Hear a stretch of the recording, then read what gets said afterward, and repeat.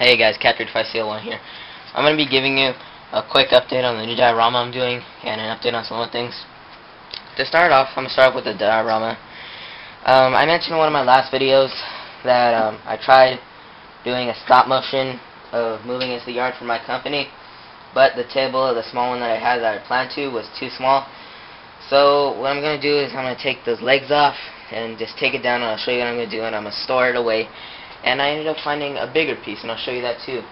And right now I'm kind of busy just I'm putting on the sides. I started putting on that side. It's going to look really nice. There's no legs, so I'm screwing them on the bottom. It's going to sit on those crates over there. Then I got my power tool, I remember, forgot the name of that. Sorry, I'm trying to think. Power tool, power drill, yeah. The drill bits, some screws, and then some more wood. The other piece, this is the last piece, this piece goes there. Then the other side, I had a piece just like this, but it was too small, so I cut a piece and then I'm gluing it with wood glue and nails, and that's going to go on this side. But the table's turning out really good, and all my models will fit on here, and it's, you know, it's going to look really nice. And then the little table, like I said, I take off the legs because I don't have any use for them, and I'll just use them for sides or something. Then I'm going to take this and I'll give it to my little brother or someone, and I'll store it away someplace. But I'm going to be using the parking lot, and then I'll use the road, probably, I'm not sure. Then I'm going to find a building and I'm going to make it like that.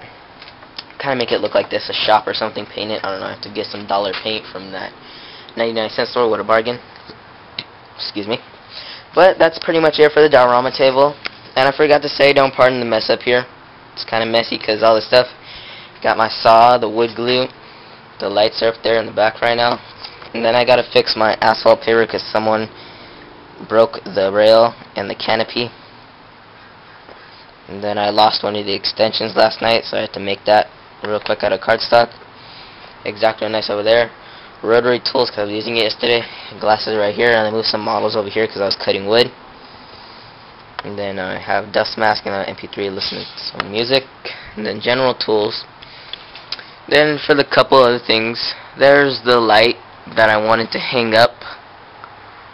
It looks really nice and it's positionable, so I can position it on that beam or that beam.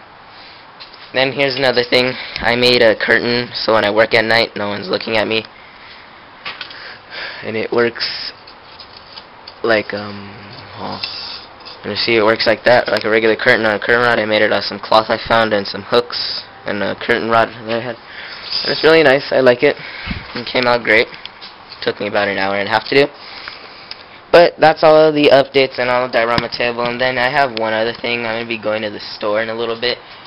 And I'm going to be buying a model. So I'll definitely do a model and bagging / unboxing. But I'll tell you where you guys got it from. But that's in a whole different story. And Dusty is really dusty. But anyway, so that should be up along with this video in a little bit. So so that's pretty much it. So let me double check and make sure. It might be a quick pause. Hold on. Yep, and that's pretty much it. So thank you guys for watching and stay tuned.